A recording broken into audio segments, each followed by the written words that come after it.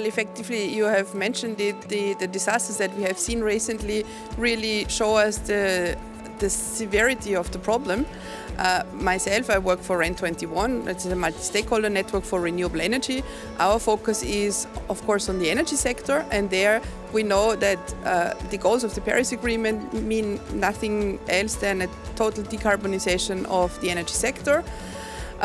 We are promoting this will happen mainly with renewable energy and energy efficiency, and so we are strongly working on these areas. I think it's very important that government and the private sector closely work together.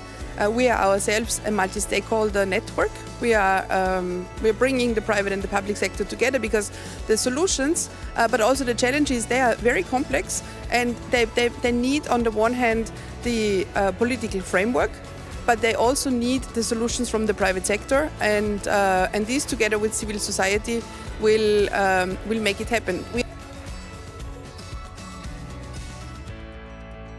The public and the private sector listen to each other. I think a COP is always a great space for displaying solutions. It's also a place for creating hope, to see and to network and to see that there's so many people around the world really working for the well-being of the planet is something which is very encouraging, and I think it provides a very good framework.